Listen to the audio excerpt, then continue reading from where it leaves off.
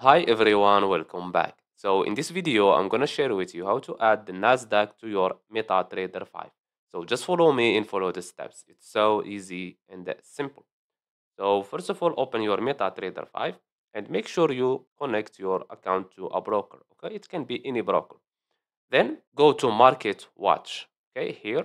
Then right click on symbols and go to indices. This one, indices group.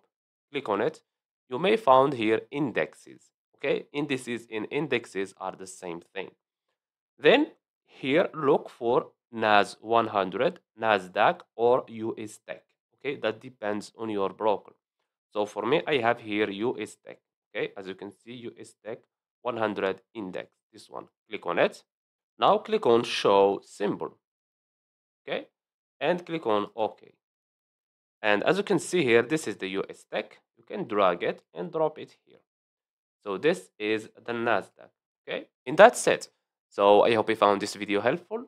Don't forget to give us a like and subscribe. Thanks for watching and see you on the next one.